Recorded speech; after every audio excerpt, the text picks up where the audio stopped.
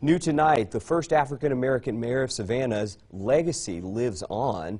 The Floyd Adams Jr. City Services Complex officially opened today on Interchange Drive. WSAV's Brian Gallagher joins us now with reaction from his family and how this will improve city services.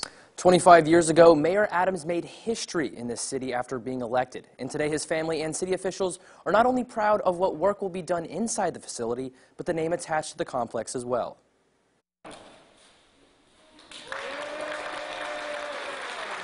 We're recognizing not only his life and legacy, but we're also saying that he lived, he loved, and he made a difference in Savannah. The new $43 million complex that spans over 38 acres is officially open for business. This is a step in the city's plan to move its staff out of leased buildings into city-owned ones. Hundreds of members of Team Savannah now have the newest, most state-of-the-art building in our inventory.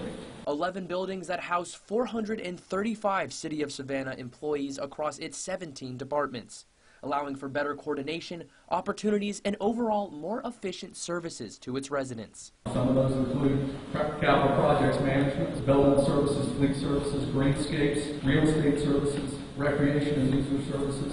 City Manager Jay Melder also says that 29% of the complex budget is already impacting other projects. 11.5 million of that went to local disadvantaged business enterprises and minority and women-owned business enterprises. Members of the Adams family expressed gratitude seeing the impact the complex has already, as well as the honor of having the complex named after their family member and first African-American mayor for the city of Savannah.